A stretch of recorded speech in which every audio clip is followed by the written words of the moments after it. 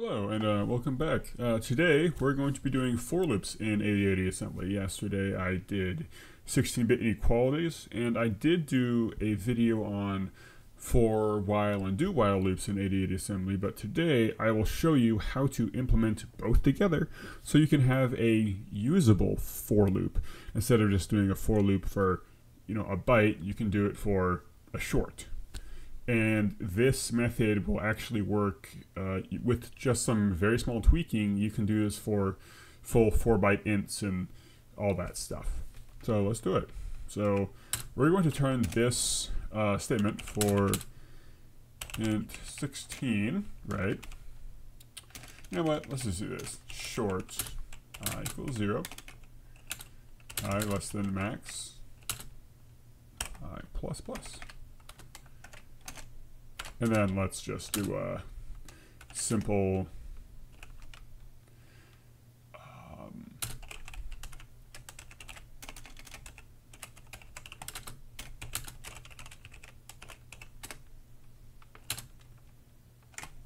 okay, let's turn this into 8080 assembly.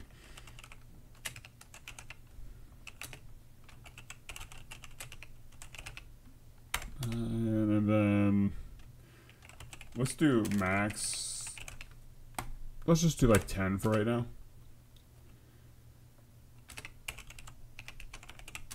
You know how it goes. Here I'm going to do LXI D 0. Okay. LXI B max. So then move D to A, compare B, okay, JC continue. So basically, if the if DE is less than BE, or sorry, if DE is less than BC, then continue, right? Then go through with the loop. And then at the end of continue, we're going to have a jump loop. And where is the loop actually? Well, see, the continue is going to have a push D and a pop D, and we're going to LXID message call put S,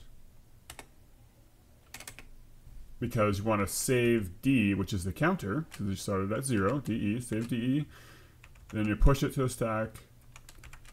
You need DE for put S, so you pop it back out, and then you increment DE,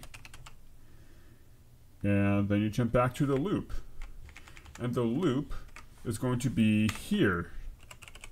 Why is loop going to be there? Because put S is kind of annoying, because when you call this subroutine,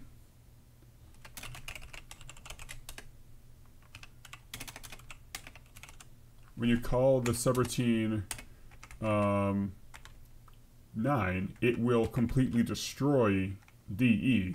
So we will, BC, it'll destroy BC. So what you want to do is you want to reload BC with the max each time.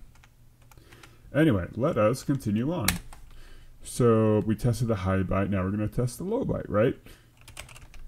Move E to A, compare C, JC continue, jump, loop. Otherwise, jump back to the loop.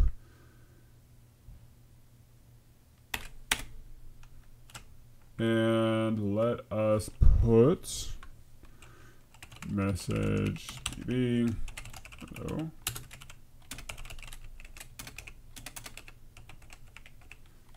Cool, do your new line. Let me just run through here. Oh, right, of course. You want to do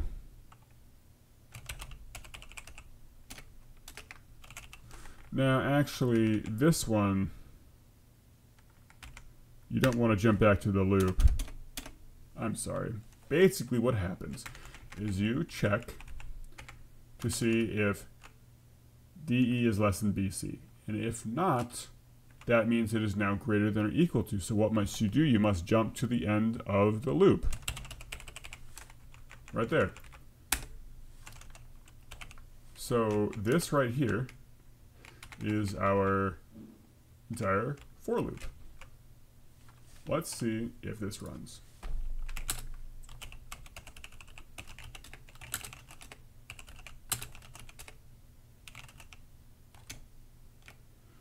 I'm losing it.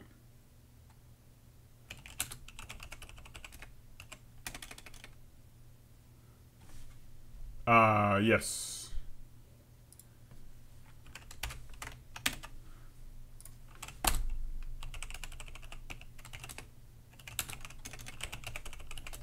Yeah, the 8080 assembler doesn't like exclamation points in comments. I could probably fix something in the source code if I really wanted to. Now let's try running it. Look at that. Let's actually change this a little bit, just so it's a little easier to read.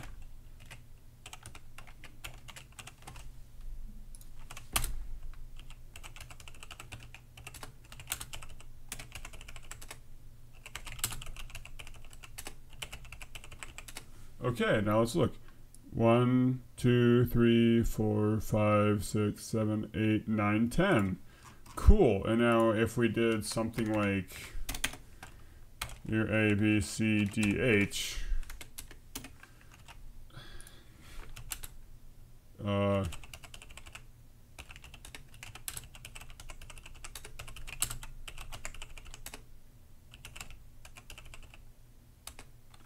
there we go. It is printing for thousands and thousands of lines. But as you can see, and I'll let it run to the completion because you'll see, or try to let it run to completion, because as you can see, like this is a 16-bit for loop running on the Intel 8800, and this code is very small and it's very portable, and you know, maybe you'll have to make your own stack in case you need to push things, you know, because this does use the stack a bit.